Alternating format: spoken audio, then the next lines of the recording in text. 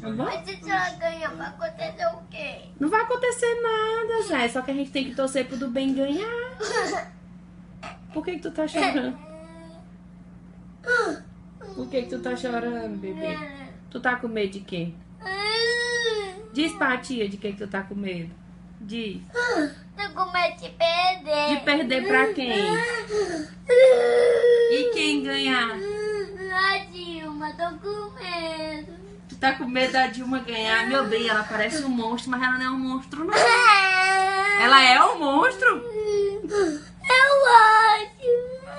Por causa do dente dela que chama rir, né? Eu tenho medo. Tu tem medo da Dilma, é, meu filho?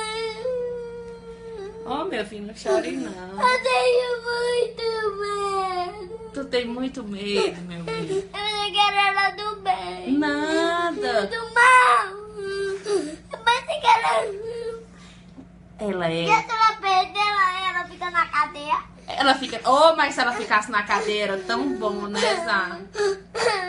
Vamos ver, a gente tem que falar com o tio João, pro tio João ser advogado da gente e botar ela na cadeia, né?